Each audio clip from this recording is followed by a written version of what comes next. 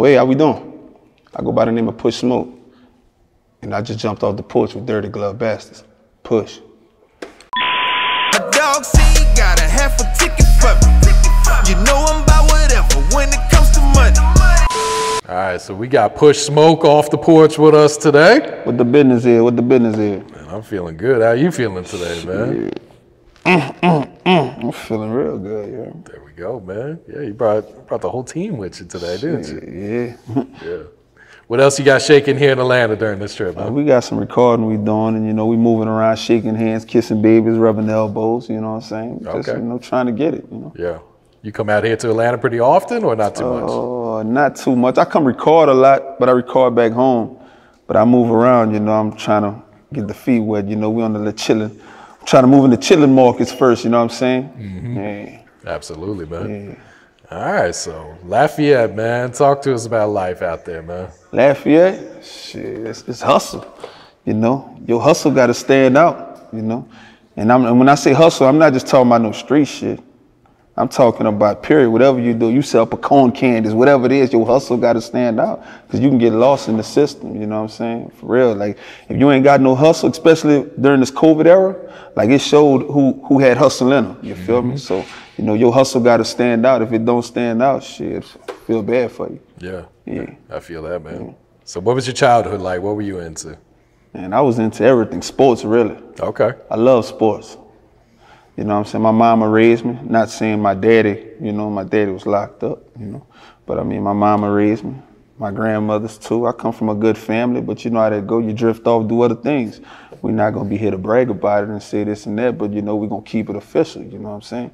But I ain't gonna sit here and say I had a bad childhood. Nah, my peoples taught me right from wrong. My niggas was in the streets. Some niggas was out the streets. But I had a mind of my own. I know how to make it balance, you feel me? Yeah. Real hustle. I feel that, man. So at what age would you say you jumped off the porch? About 14, 15. You know what I'm saying? And then again, yeah, about 14, 15, because when you in school playing sports and you seen how things going and you like, shit, man, little Jimmy over here, this nigga balling for real. This balling for real. You start saying, man, like, shit just, man, I don't know about this college basketball dream, shit like that. You start getting into other things. But one thing, I always knew I was going to be a motherfucking boss. Whatever I did in life, I knew I was going to be a boss. If I was fucking flipping burgers at Burger King, nigga, I'm a fucking boss. Give a fuck I'm work or not, I'm a fucking boss. And me and all my partners, you don't know who's the boss in our clique, so we all feel like we the bosses. You know what I'm saying? Whether you the nigga that go get snacks, you the nigga that's cooking, whatever it is, nigga, you a boss. Nigga, that's your position. We play our position well. I just knew my whole life I was gonna be a boss. I feel that, yeah. Absolutely. So did you go to college after school or what'd you do? Hell no. I ain't telling nobody else don't do it. I didn't do it. I was gonna waste my mama time. You feel me? I'm just keeping it real. But if you can't do it, man, go and do it. Don't listen, you know what I'm saying? But I'm just a realist. I couldn't do it. I was gonna go to that party, fuck hoes, you know what I'm saying? Do all kind of other shit, but yeah, I didn't do it. I didn't go. Okay. Yeah. So how did you beat, you had lung disease, right? Yeah, I had a lung disease. So how did you get that and how did you beat it? And honestly, I don't know how the fuck I caught it. Maybe a job I was working at, breathing that insulation shit, whatever. Maybe that, I don't know how I caught it. I just knew I was coughing up blood and all kind of shit like that, and I was on my dying bed, and you know, 2 doctors came through for me, you know, helped me out. They took a piece of my lung. I did like a bone marrow and 2 bronchs, some kind of stuff, and they ran the scope and all that, sent it off, and they found out what it was, and I stayed in the hospital for like 2 months. Oh shit! I had the pneumonia like for a year, couldn't shake it off. Whew. Yeah, but I was in that hospital, and I asked the good Lord, I said, man, if you get me out of here, man, I'm telling you, man, I'm coming out like it ain't nothing. When I came out that hospital, that was it. You know what I'm saying? We took off. Me and my niggas hitting the boom, boom, boom, boom, posters all over. Boom, boom, boom, boom, boom, handing out flyers, dropping the mixtape, running around the streets, you know what I'm saying? Creating a buzz, staying relevant, you know what I'm saying? Yeah, and after that shit ain't been the same. Real talk. The hustle just went from here to here. Oh yeah? Yeah. Did it change your perspective on life? Hell yeah. Hell fucking yeah. Hell yeah. It showed me them hoes is dirty too, man. That bitch left me on my dying bed, I tell you. But guess what? Like I said, that hustle, the energy. I start seeing some niggas wasn't good for me to be around. They was using the nigga. Some niggas I wanted to, you know what I'm saying, I wanted to see. Some niggas I wanted to hear from on the phone, and I wasn't getting none of that. You know, I came home. Yeah, you out, big dog? Yeah, I'm out. Whatever. It is what it is. Yeah. So how long have you been rapping? When did you first start? I started rapping probably at the age of maybe about 13. I used to always write rhymes though as a kid. I used to always write rhymes, and I love music. Like I listen to music. I always did listen to music. My body moved to the rhythm. You know what I'm saying? But I started rapping, yeah, about 13. Start taking it serious, like booking our own shows and shit like that. We was about 14, 15, booking our own shows. By the time we was 15, 16, we was doing shows in clubs. Me and my partner, Baby J, we had our numbers on the CD. Nigga, that was our house numbers. I swear to God, that was our house numbers. People be calling our houses, our parents, grandmother, hey, who called and says they told me about the show at this and that. Man, look, real talk, we was doing all kind of shit. Like we was going to clubs, and we pull up to the clubs, they'd be asking for the managers, this and that. Man, we lying our ass off, making up a name. Man, that was us the whole time. We talking about our manager couldn't show up, but we here lying our ass off, but you know what I'm saying, getting the job done. I'm talking about going everywhere, like it ain't nothing, you know what I'm saying? Yeah. Been dedicated to it. Oh, we dedicated, not even the word, man. Shit, music is our life. That's our hustle. Our plan A is music. Plan B is music. Plan C is music. So, whichever plan you got, that's what it all is, you feel me? Now, we all had jobs. You know what I'm saying? We all had jobs. Don't get it twisted. We all had jobs. But the music is everything. Yeah. Who were some of your favorite artists you were listening to? Coming up, or? Coming up, yeah. Shit, fuck, I'm from Louisiana, man. The Colonel, man, Master P. Okay. I mean, I like the Ghetto Boys too.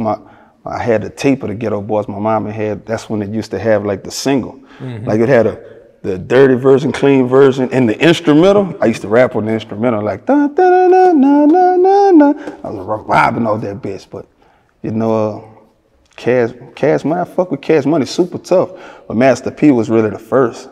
Motherfucking Ice Cream Man. Oh, yeah. Ooh, when that bitch came out. Man. Hit the block dressed in white with some baggage of bows, a pocket full of, man, come on, man. UGK too. You know what I'm saying? But I remember I got in trouble rapping Ice Cream Man at school. Really? I got in trouble rapping that shit. Yeah, but that was a couple, you know. And then, you know, later on, you know, RIP to DMX, but man, like in 98, I don't think people really understand that shit with DMX, how hard he was when he first came out. Those 2 albums, man. Man. He was it. He was the man. He couldn't fuck with it, but yeah. And then later on, you know, then you come with your boosters and your weapons and all that, you know. Yeah. But my favorite rapper of all time, though, the Carter. Weezy F Baby. Been so much talent coming out of Louisiana, man. Fucking right.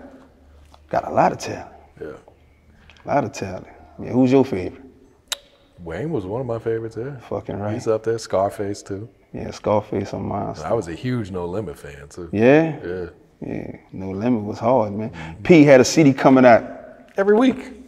Remember looking in the back of the cover, you'd be like, who's Lil Italy? Who the fuck is this? But I'm still going to get that motherfucker. I still got the case. What about this? Old girl, Mercedes. Oh my God. I used to look at that cover and just fantasize. I'd be like, yeah. That man was a marketing genius. Genius. Man. This nigga had cell phones, man. You could have get a cell phone. A cell phone. I got the hookup, whatever. Back in the day, if you look in the back of that cover, this fool was selling cell phones. Mm-hmm. P was a hustler, man. Yep. And the way how he did it, man, you know, he killed the game. You know what I'm saying? Then he started coming with the tapes. You could have get like the Unbodied tape, the movie, The Last Dime, you know what I'm saying? Then he came Hot Boys. Then when Snoop came along to the tank, the game is to be sold, not told. Man, come on, man. You heard what Snoop said on that interview? when Snoop said, when he talked about niggas getting money, he said Master P was getting money. Boss said when they went to Louisiana, I don't know, it was New Orleans and Baton Rouge, and P told him, pick a crib. Yeah, pick a house. Well, Daddy got excited. Snoop said he tapped at it. Shut up, act like we've been here before. Swinging on nigga. Suge wasn't buying them no houses. Come on, man. But the Colonel, you know, I hear what a lot of people say about the Colonel. But we all gonna say the bad stuff, but let's talk about the good stuff. Now he's in grocery stores. Man. Still hustling. Man, P selling rice, pancakes. Come on, man. Fuck. P, man, come on, man, holler at me, man. I got some shit going on too, man. We could, you know, we could partner on some shit. So if Master P, if you listen to this shit, holler at me. We gonna partner on some shit, you know what I'm saying? We get some shit done, you feel me? Absolutely, man. So what's the meaning behind PushSmoke, the name? Well, the label called Push ENT. So Push ENT stands for Powerful United Strong Hustlers. Okay. So my name always was Smoke. So what we did was we just took the hustle in it from Push and we put in the front of Smoke, and it's PushSmoke. And then everybody names around, we put Push in the front of it. You feel me? But we three labels that's joined. We Push ENT, Noontime, and Hood T. Yeah. So we all partners. Yeah. Bigger than music too. I got you. Bigger than music too. We got everything. We got, you know what I'm saying? We got producers, we got everything. Artwork and shit, we got it all. My little cuz Tune, you know what I'm saying? You know what I'm saying? My little cuz Tune, you know, he be doing the artwork and shit like that. Producers, we got a bunch of them. Too many names, you know what I'm saying? We got a bunch of them. Shout out to Twino and Sinister on the track, you know? Yeah.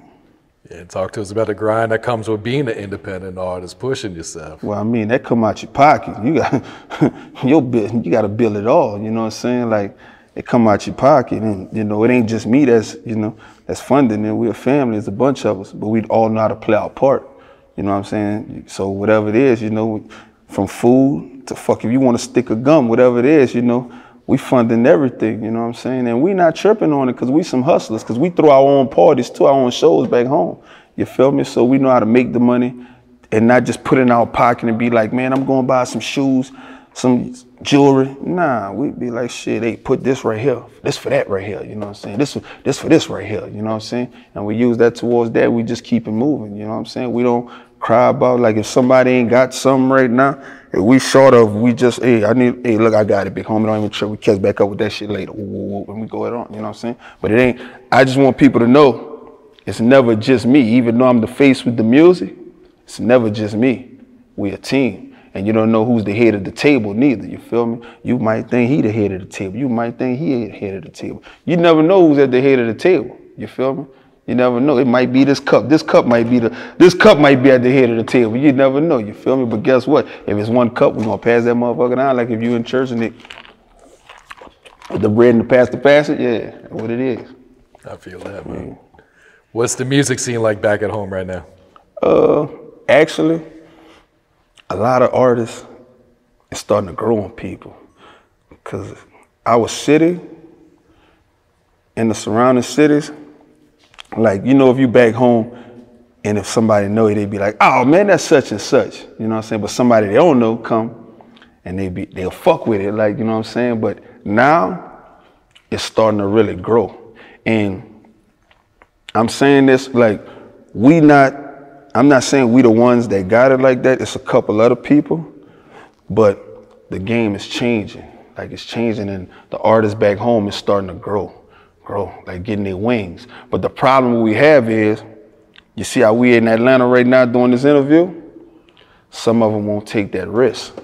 So they go back to blaming DJs. Oh man, the DJ don't want to do this, DJ don't want to do that. But how you gonna take it to the next level? You feel me? You just gonna stay home? You just gonna sit on the porch at home? You just gonna stay on the, see, when we get off this porch, we gonna do something else. You gotta get off that motherfucker, you know what I'm saying? And I'm not talking about no 20 minutes, 30 minutes. You gotta go outside your area. You gotta go where nobody know you, you feel me? You gotta go and say, hey, how you doing? My name is PushSmoke, such and such. I don't wanna be your favorite rapper, just lend me your ears. And I might become your favorite rapper, you know what I'm saying? Yeah, so, you know, that's the problem. We like to stay home a lot. But we growing on people, we growing on ourselves, and it's starting to stretch. Yeah, the social media shit, like, some people complain about the shit, but I'm telling you, it's it's easy to reach out from a click of a button, but you still got to move. Remember back in the day, like without just like you had to do radio, all kind of stuff. You had to really show your vision somewhere. You see that fire extinguisher sign? You had to show your poster somewhere. You could click of a button. You could do both. You feel me? So yeah. That's real. That's a good game right there, man. Yeah. So what do you think it's going to take for, people to recognize the talent there in Lafayette? Is it going to just take one artist to break down those doors, or? Nah, I think, one artist he can put a highlight on it, and maybe he can if he's strong enough to hold his weight, you know what I'm saying? But I think when somebody opens the door, they don't need to close that motherfucker. They need to open it, but they need to go back and tell the motherfucker, hey, I got this door open right here. But look, hold on, you're moving fast. Don't wait up. But we gotta draw some heat on you. Like we gotta figure something out, because you can't just run through the door. We gotta create where the people that's before the door get to know who you is. Create some fans. Now then you can run through the door. But hey, where you going? Psst, go tell him about that door, about this door. Same way how we did, go let him know about the door. Hurry up. You feel me? Yeah, you know what I'm saying? And create a chain, you know what I'm saying? And shit like that. And then once that start opening up like that and start moving like that, you're gonna start seeing things, you feel me? And stuff. But you can't just, just wanna take somebody, come run through here. Man, then pass all this up, they don't know what the fuck going on, you know what I'm saying? So, yeah. I feel that. Champion Vybez. Yeah, this is the next project, right? Yeah, it's EP we dropping, you know what I'm saying? We got Champion Vybez, got Trap America, you know what I'm saying? We got some shit coming. And it's all the projects is done, but Champion Vybez is the next one we dropping. Okay. That we're gonna put out in the streets, yeah. And Champion Vybez, I'm a Laker, man. I Laker till I die, win, lose, draw, whatever. Kobe is my favorite player.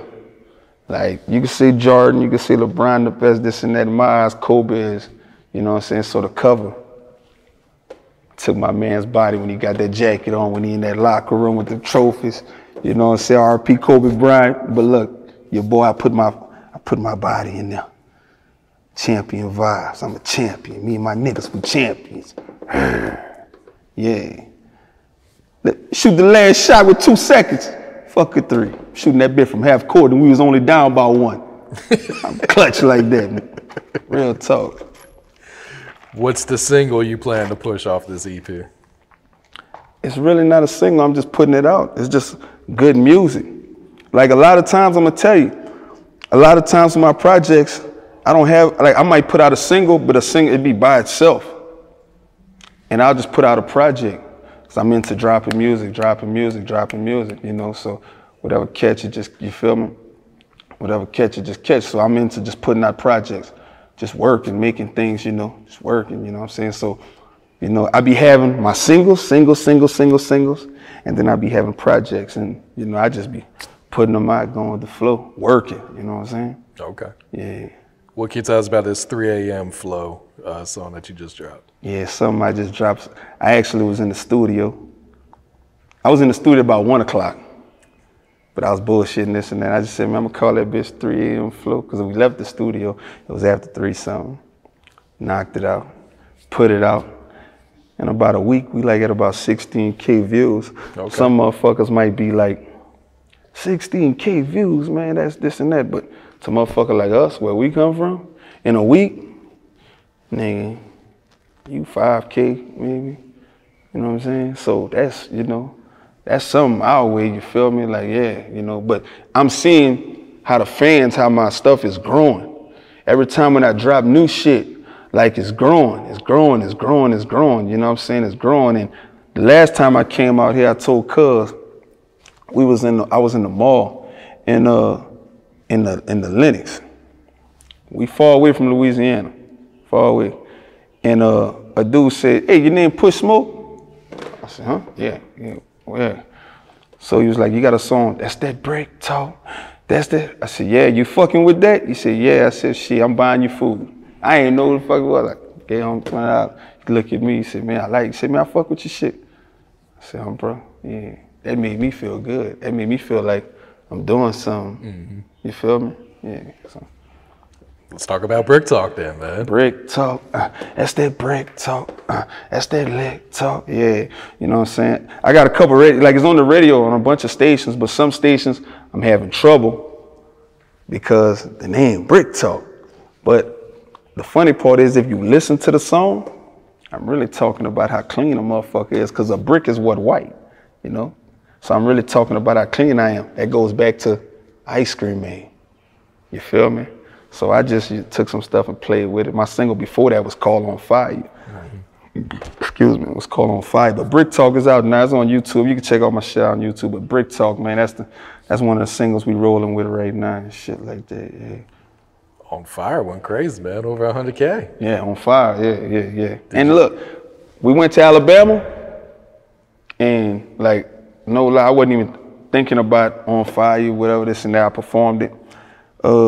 And my partners and them, they was like, man, you ain't see how we're On Fire, how you?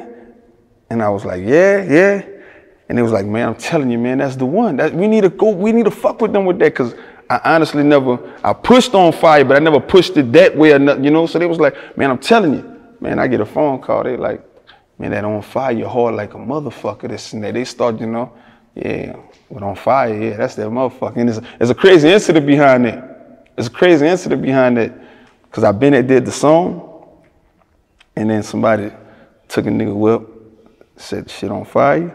Oh, really? So the people was trying all kind of bullshit, this and that, all kind of stuff. I said, you know what? I'm gonna fix y'all motherfuckers. Y'all just don't know. I'm 20 steps ahead of y'all motherfuckers. I'm gonna fix y'all. Man, I shot a video. Man, I went and get some billboards. Me and my niggas, we put the billboards On Fire with my all over in the city and dropped the video. Man, then people start talking about, oh, he taunting us, he this and that. Man, look at the date. I recorded that shit months ago, motherfuckers. You feel me? They couldn't say nothing about it, you know what I'm saying? Like I said, I'm 20 steps ahead of y'all motherfuckers. Whatever kind of energy y'all give me, I'm gonna give it back to y'all. But the only difference is I'm gonna try to make dollars off that shit. Cause why? Motherfucking hustler. Powerful, united, strong hustlers. Push. Preach. Yeah.